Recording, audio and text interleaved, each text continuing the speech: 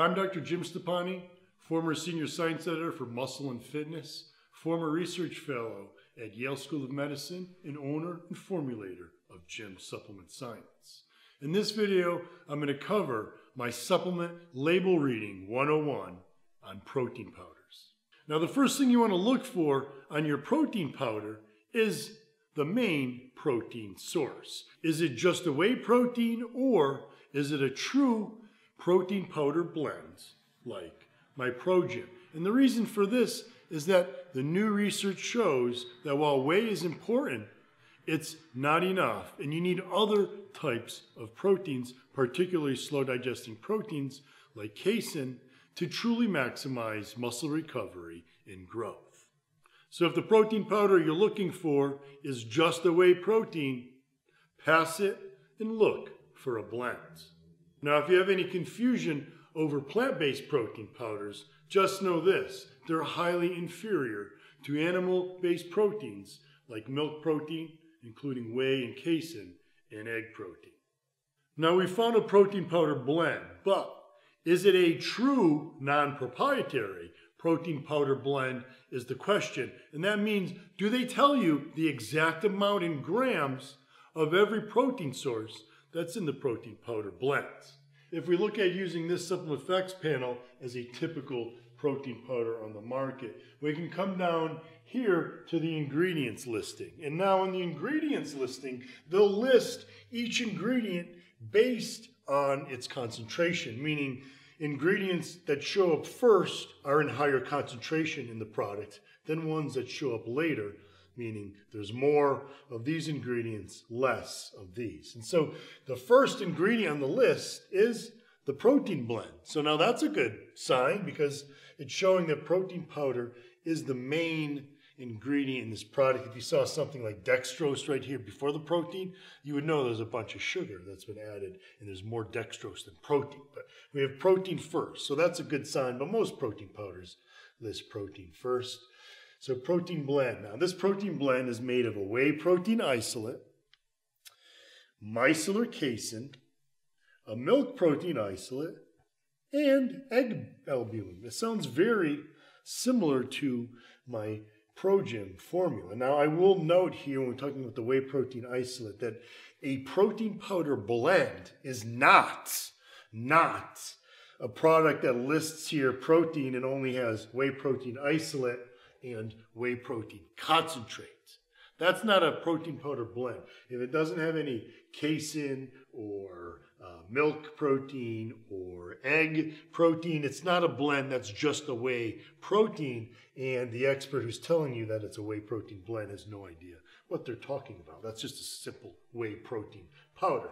We have the actual protein sources listed out, but we want to look somewhere else on the label for the amounts of each one of these. Now, if you come up to the supplement facts panel, you'll see total protein listed. And here we have 24 grams of protein. Again, very similar to my ProGym formula. So you might be thinking, well, it's got a similar blend and it's got 24 grams similar to ProGym, so it's probably a good protein powder. Probably, but do you know how much of the protein powder blend is whey protein isolate? And how much is micellar casein? And how much is egg albumin? You should, because it's important, as you want to make sure you're getting more of certain proteins than other ones. Now, what I show you on my ProGym label is that I break the protein sources down not only by percentages, but I actually tell you how many grams from each protein source. There should be an additional portion of the supplement facts panel that breaks down those protein sources and not only gives you the percentages of them, but the actual total grams. That way, when you add that up, you can see that it totals the 24 grams of protein in here, meaning it's another safety check to make sure that the 24 grams of protein that's on this bottle is coming from true and complete protein sources, not amino acids, which would mean it's a spiked protein. So let's look back at the whiteboard for how do we find a spiked protein powder. Well, it's right in the ingredients listing. Again, you can ignore the big box here and go right down below the white box to find the ingredients listing, right? So what do we have here? We have protein blend, whey protein isolate, micellar casein, milk protein isolate, egg albumin. That's our protein blend. But then it lists glycine, taurine, creatine. Do you see these I-N-E's? That's the telltale sign.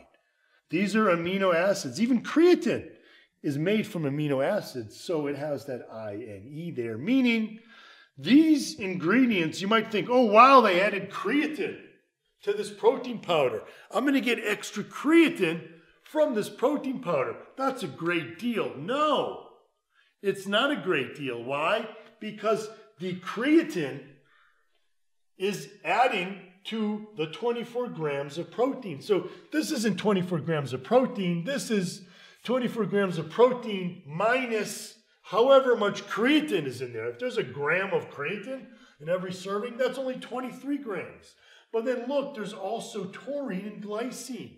Now taurine, you might say, hey, that's a good amino acid, right? Doesn't that give me energy? Well, yes, but taurine is not an amino acid that goes to build muscle. It's not an amino acid that's used as the building blocks to build muscle, meaning it's useless in a protein powder. They just put it in there because it's cheaper than the whey protein. It's cheaper than the casein protein. It's cheaper than the egg protein. But because it has nitrogen on it, and that's the way that they calculate protein, it bumps up the protein content. So when you look at this 24 grams of protein and you see amino acids listed, it's not, wow, I get 24 grams of protein plus these amino acids. No, these amino acids are part of that 24 grams, meaning you don't know how much true protein you're getting. And in some cases, it's less than 50%.